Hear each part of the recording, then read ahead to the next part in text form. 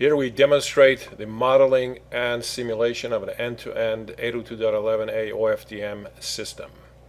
Here we have data that's generated. We generate one packet. This is a transmitter. Let's go down. There's a hierarchical simulation. We can see the transmitter.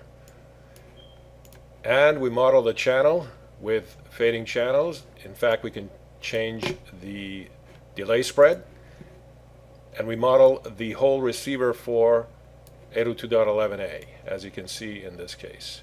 Here we implement a full acquisition, packet detection, carrier offset estimation, correction, channel estimation, and correction and equalization.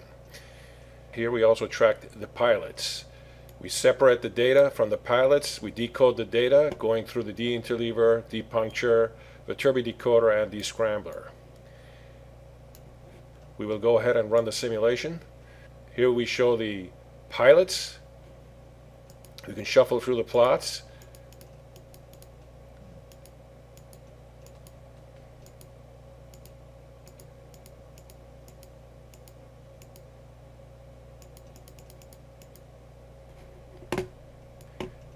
Here we show the pilots and also the constellation, the demodulated constellation, the constellation before pilot tracking. Also we show the estimated channel in this case. Here is the constellation before carrier offset estimation and correction and channel estimation and equalization. And this is the final decoded channel.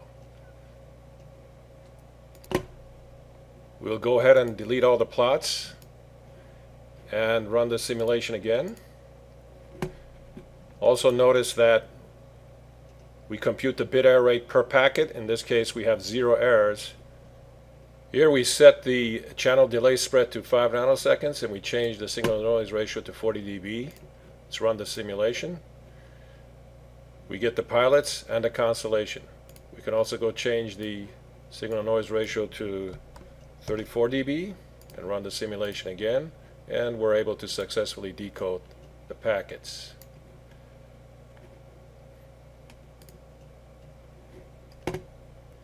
Here we change the signal noise ratio to 28 dB. Run the simulation. We are able to successfully decode the packets, as we can see over here. Bit error rate equals 0.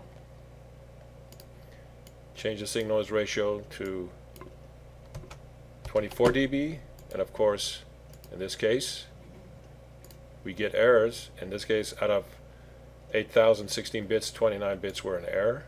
Here's the constellation. But we're still able to detect the packet and decode. In this simulation, we are going to run the simulation with 5 nanoseconds delay spread. This is the decoded packet. We'll go ahead and change the delay spread to 50 nanoseconds. Run the simulation.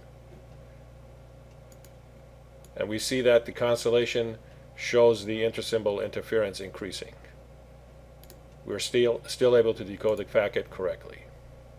In this part of the simulation, we'll show that we are actually using 100 kilohertz carrier offset between the transmitter and receiver.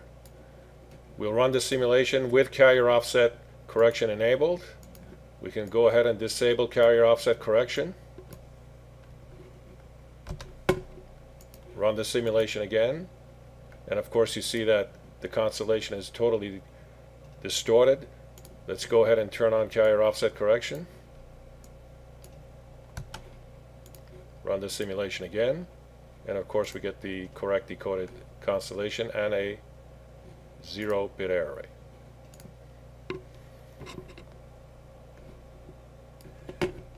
Here we'll go ahead and change the signal noise ratio from 26 to 40 dB and look at the constellation. As you can see, the constellation is pretty clean. Let's go ahead and change the signal noise ratio back to 26. Run the simulation. You can see that the constellation includes the effects of the noise. We are still able to decode the packet with 2 errors in 8,000 bits. In this simulation we have a packet length of about 1,000 bits, We have a signal noise ratio which is high. We're going to run this simulation. Of course, we get the cancellation. We also get 0 errors in the decoded packet. We can go ahead and change the signal noise ratio to 26 dB. Run this simulation again. And as you can see, even though the cancellation is pretty messed up, we can still get a 0 packet error rate due to the Viterbi decoder.